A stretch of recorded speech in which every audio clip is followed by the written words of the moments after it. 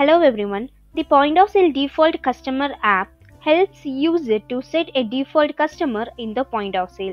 So for that we need to complete an point of sale configurations. So let me get into the settings where we can see the point of sale.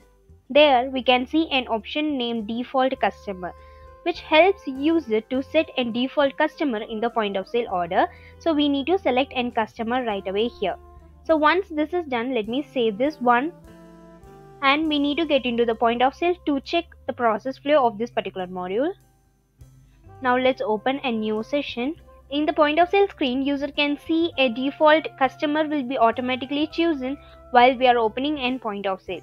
So in this way, we can make use of this module to automatically assign a default customer to the transactions, which can save time and make the checkout process more efficient. If you have any queries regarding this video, you can ask in the comment box. We will definitely solve your queries. And if you feel this video is helpful to you, you can like this video and subscribe our YouTube channel for more Odoo related updates. Thank you for watching.